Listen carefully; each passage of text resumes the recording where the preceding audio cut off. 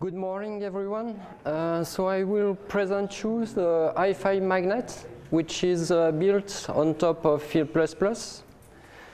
So Hifimagnet is a platform for modeling and simulation of high field magnets. So I will briefly present you the context because one of my colleagues will give a talk on that topic tomorrow. So high field magnets are essential ingredients for large research area. We can quote, for instance, the LHC in Geneva, where they are really big magnets. And these magnets serves to control the beamline, but also serves for the experiments. And for instance, in these big ones, so the magnets are here, by the way, they managed to discover the Higgs boson. Here you have another example, which is an NMR magnet, which is designed to study the functions of brain, and is actually built in Paris at the Neurospin facilities. And here you have some more common magnets designed for NMR, and they are especially used for chemistry or biochemistry. So at the LNCMI, so LNCMI stands for Laboratoire National des Champs Magnétiques Intenses, is a user facility run by the CNRS, which is in Grenoble and in Toulouse. So here in the lab, we are designing high field magnets, mainly for solid state physics research.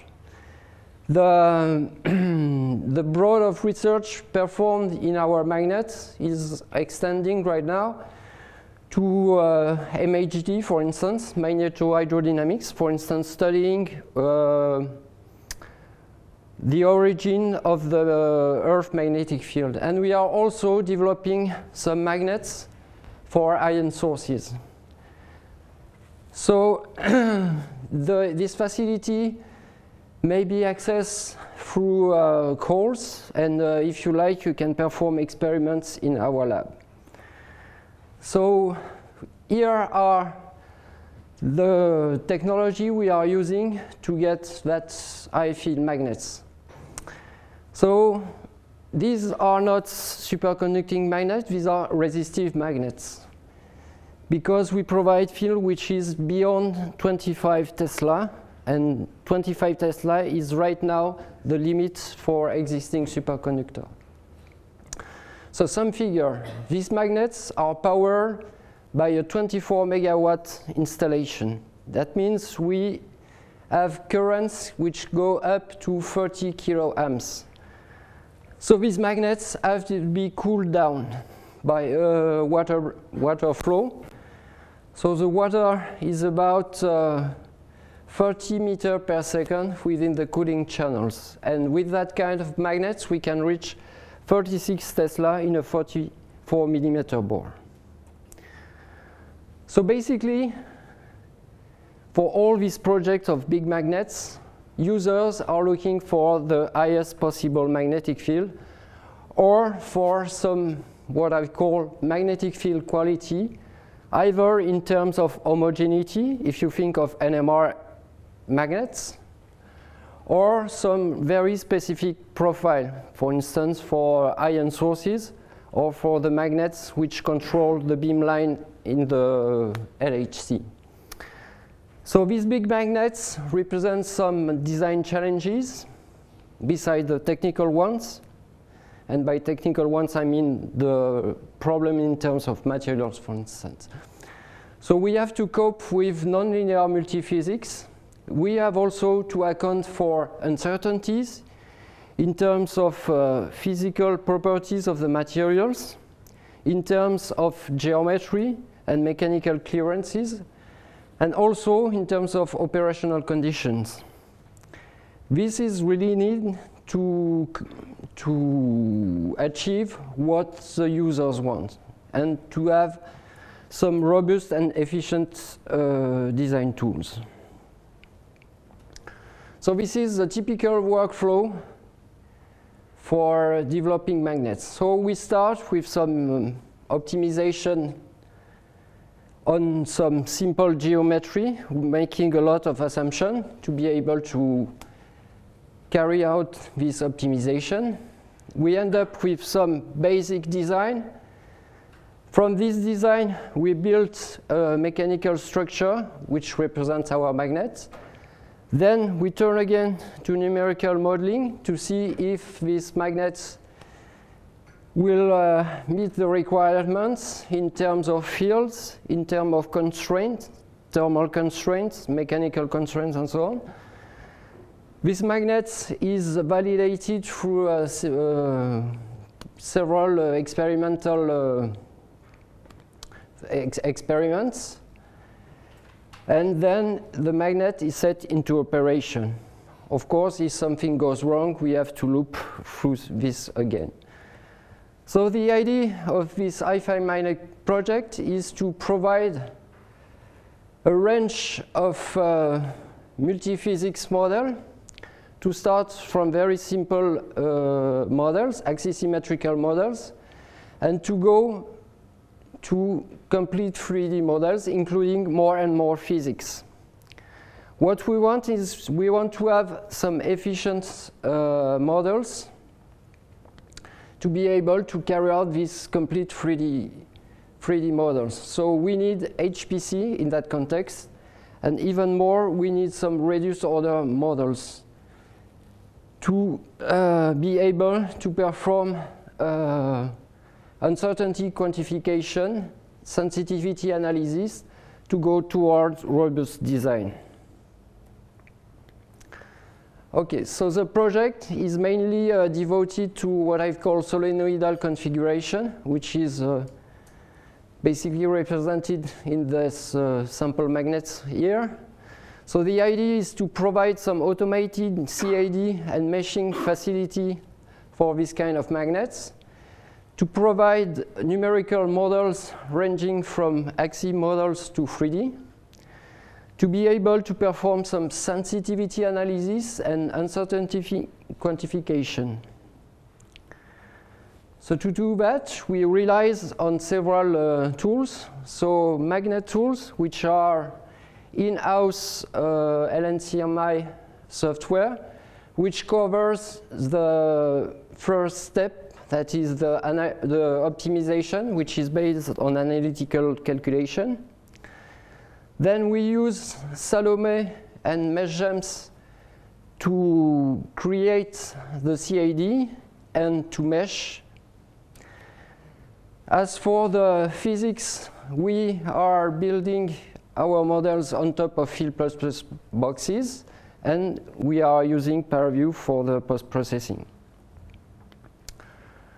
So I will go into more detail. So here is a plugin we have developed within Salome to perform the automatic geometry generation and to carry out the meshing all automatically. So here you have a sample of a 14 helices insert, which provides something like 36 Tesla. So as you can see here, this is a small example of a script that you can run to create automatically this geometry and mesh it. Okay. As for the multiphysics modeling, it has many similarities to what has been presented before. So we have to solve, of course, the Maxwell equation, which will give us the magnetic field. As there is high current flowing into the magnets, there are a lot of Joule losses. So we have to deal with heat equation. The magnet has been need to be cooled because of that Joule losses. So we have also to consider the coolant flow within the magnets. So far, this model is only done by some very shall I say, rough modeling, which is to consider convection heat exchanges using standard correlation to have access to the heat exchange coefficients. And finally, due to the Lorentz forces and the dilatation, we have to consider the elasticity to get the maximum efforts within the structure. And of course, all of these are looped because first of the physical property, which depends on the temperature, and they are looped also because of the deformation, which may act on the cooling, which may degrade actually the cooling, and then change the dilatation and the property and so on in the loop. Okay. So here are some examples of the calculation.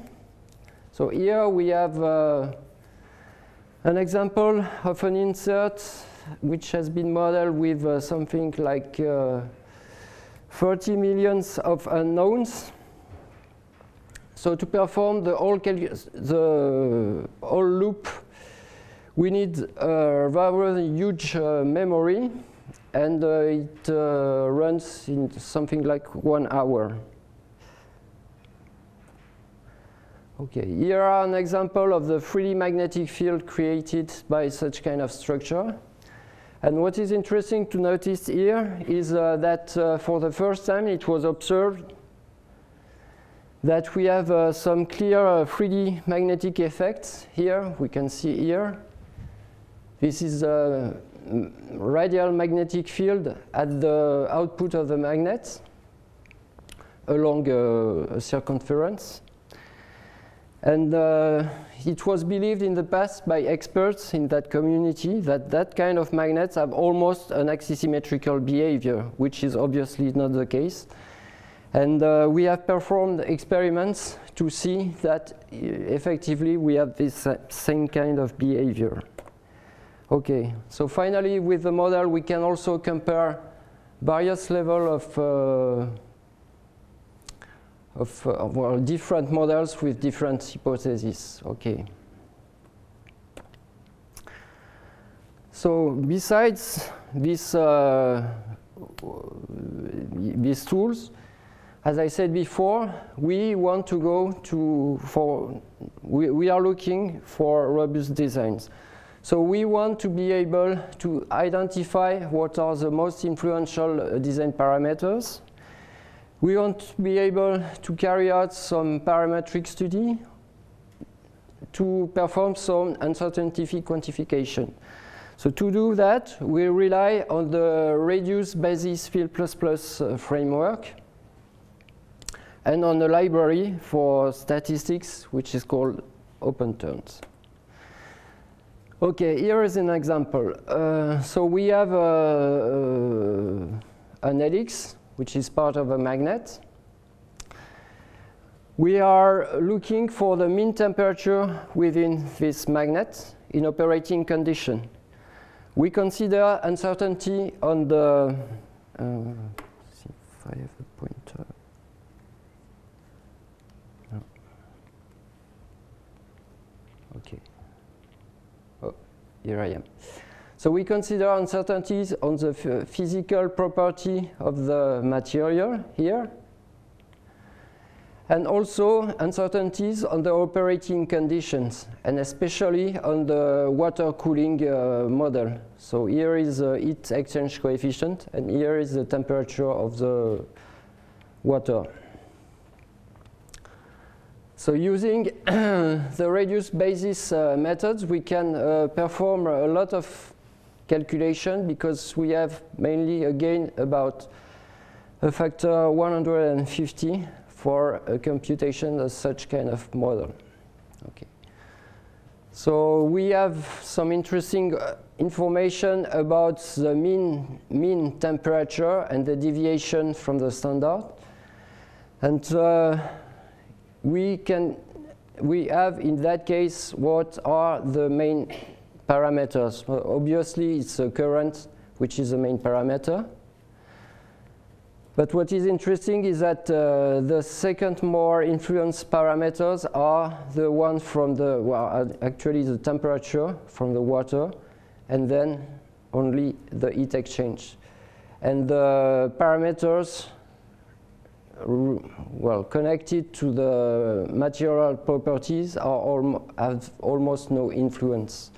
So this kind of information is really interesting from a designer point of view, because it says that we have to put more emphasis on trying to find a way to act on the water temperature instead of trying to improve our material properties. And finally, we have also access to nice information which are quantiles. So quantiles is a way to tell that we are sure that for this kind of magnet, the temperature will not exceed 130 degrees at 99%.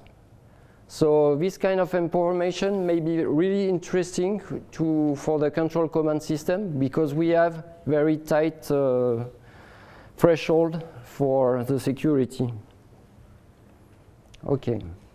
So from a practical point of view, the practical workflow for the user is the following.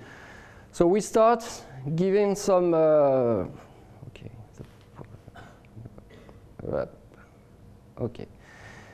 starting from some files, we perform the optimization. This optimization is used to generate some files to carry out the CAD and the meshing generation almost automatically. Then the user has to fill some configuration files to define what he wants to perform in terms of calculation. Okay, only the thermoelectrical model or the all loops, for instance.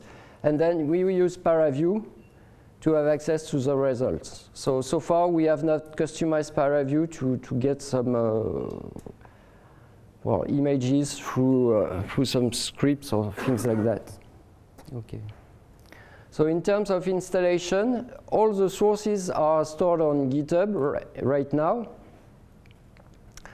The software is built on top of custom packages, also for Fil++. We use these packages to create a Docker image, and this Docker image may be readily used by users. In our lab, most of the designers are using Windows and not Linux system. So here you have a simple example showing you that the CAD is running directly through Docker within Windows 10. So what we want to go one step further, which is to be able to have a continuous deployment onto our computer using some kind of tool like Buildkite. So to sum up, we have somehow simplified all the process of installation. We have simplified the use of the whole chain through the use of JSON file for the configuration. We have improved a lot the code by creating some test suites. And there is actually we are actually developing the documentation, which may be accessed by the users from that website.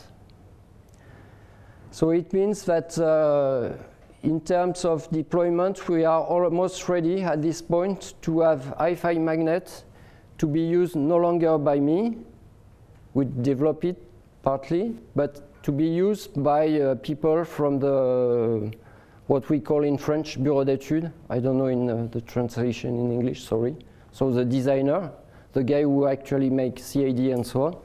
So they are ready, the code is ready to be used by them. So, okay, that's it. Thank you for your attention. And if you have, can show you the website, what it looks like. Okay, let's start with this.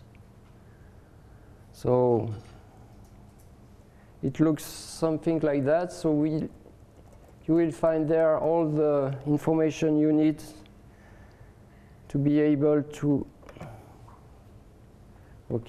create a geometry. It's not fully ready, but so you have the commands here to start Docker, the Docker image, and here an example of the scripts to create that kind of geometry, which is rather complex. Okay, and here you found the same example.